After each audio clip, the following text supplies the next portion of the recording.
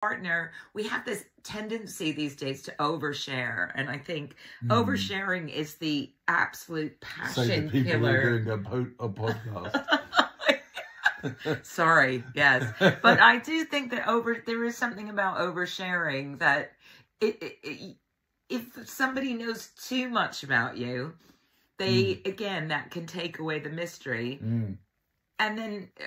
You know, and it is, but it doesn't have to be sexual things. It can just be things about you that they just don't, you know, that you just don't share. I mean, one of the things for me is that domesticity for me is just an absolute passion killer. And I don't really want to live with you or anyone else, frankly, because I just don't want to get into the boring negotiating about the dishwasher. Oh God, it's just bloody dreadful, and all of that. But maybe you can make that fun. I've just never found a way to the dishwasher.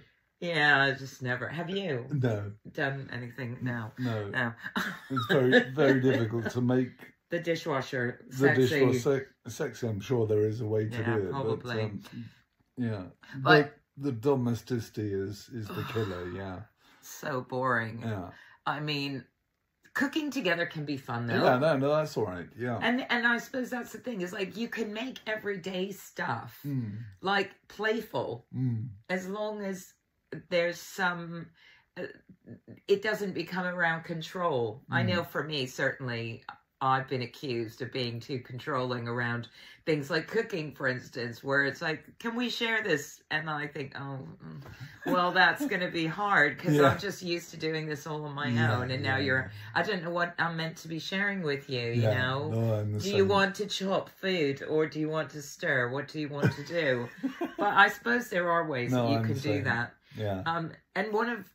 But again, that's a good example because you need to be quite professional about it and say, well, my job today is, or your job today is to cut the carrots up, and my job today is to saute them, you know, rather than just say, oh, well, let's cook together. You know, it's actually take some time to think about how you're doing this, and then eventually a new way of being together around those roles within a relationship might come out of it, but it's got to be experimental, and you've got to be prepared to learn, I think, and too often in a relationship, the other party or you yourself are not prepared to learn.